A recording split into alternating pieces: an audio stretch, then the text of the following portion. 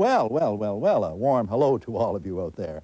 And may I say at the outset how deeply honored I am to introduce a film called Too Good to Be True, that pays tribute to two of the finest airplanes the skies of this country, indeed this planet, have ever known, the Jetliner and the Arrow.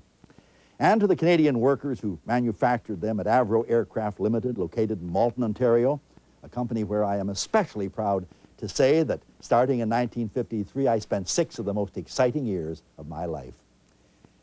The heroes of this film are many, among them the chief engineer Jim Floyd and his remarkable team of men and women who designed and built both of these aircraft, and Don Rogers and Jan Zurakowski, who flight tested them. But I must clarify something before proceeding any further. I was not a flyer at Avro, nor did I ever hammer so much as a rivet into the paneling of either aircraft, nor was I an engineer or a technician of any kind, although the employment wing of the personnel department sent me to Great Britain a couple of times in '57 and '58 with an aeronautical engineer on extensive hiring missions. No, my specialty was counseling employees at Avro who required help on personal problems of an infinite variety that were having a negative effect on their work performance.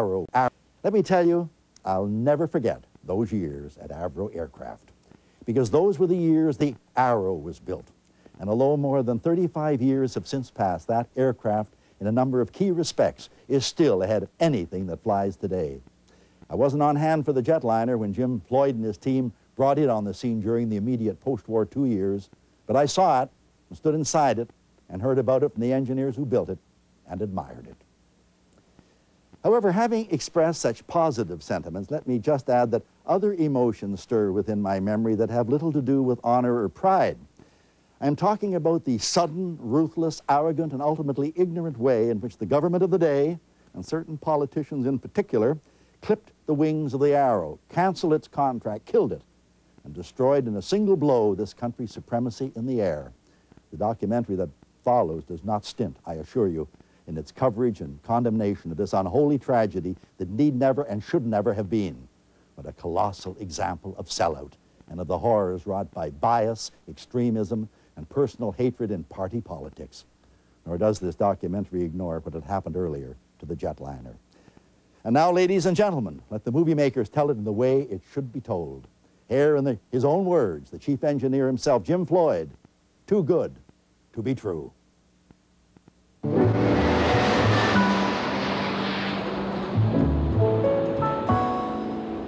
One was the world's greatest passenger jet. The other was the world's greatest fighter jet.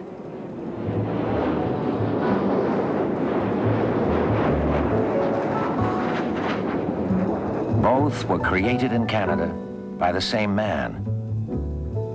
Both met the same fate.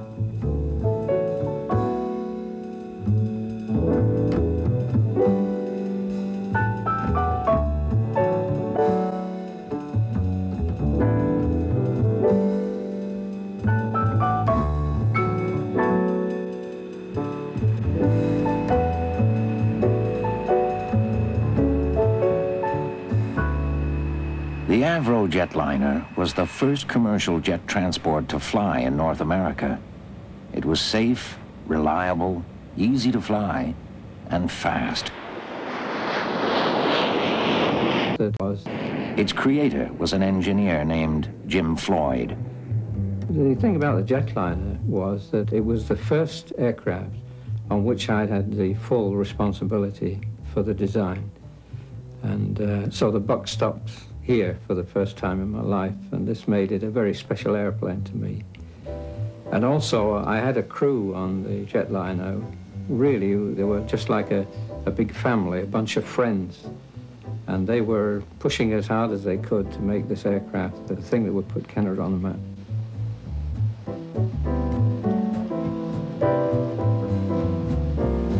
They began work on the plane that would open the jet age in the spring of 1946.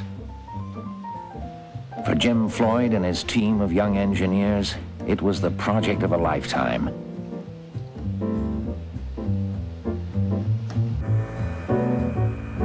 Three years later, the prototype was ready to be tested on the ground.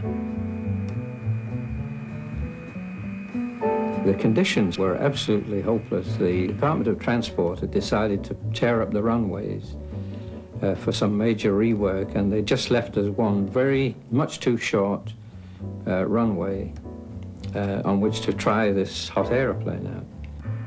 And every time that Jimmy would go down trying to get the aircraft up to takeoff speed on a high-speed taxi run, he'd have to slam on the brakes, and the brakes would get hot and the tires would blow.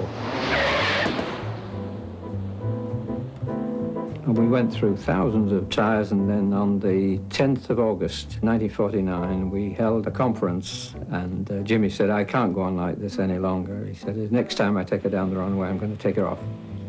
And that's exactly what he did.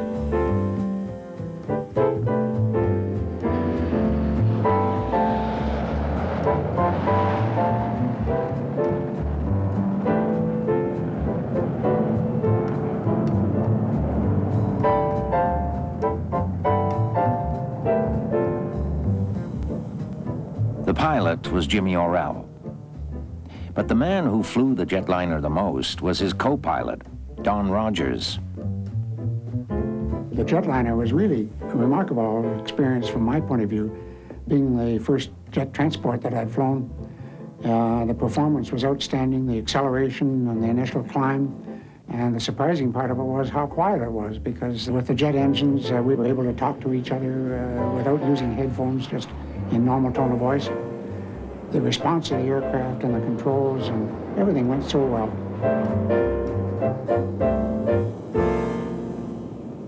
Trouble was, the jetliner's original customer got cold feet and backed out.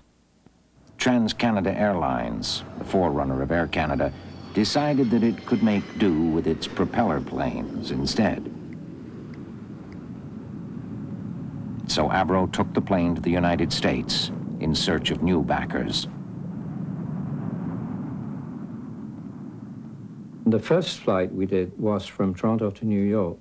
And when we arrived down there, in about half the time of any other scheduled airline, I was absolutely staggered at the scene down there, because the New Yorkers had heard of this airplane coming down, and they were stacked about 4 or 5 deep around the perimeter of the airfield. The news people were there with all the cameras and so on and so forth, and we could hardly get out of the airplane. Then we were escorted into the city, into the hotel, with a police escort on motorcycles going through all the stoplights and just being taken rapidly into the hotel. And this was quite an outstanding experience for a young fellow like me from Dundas, Ontario.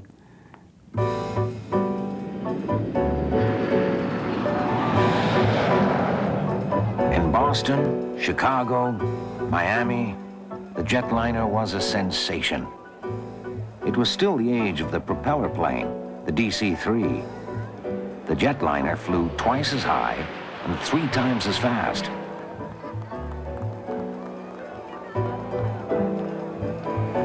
For most people, it looked like something out of science fiction.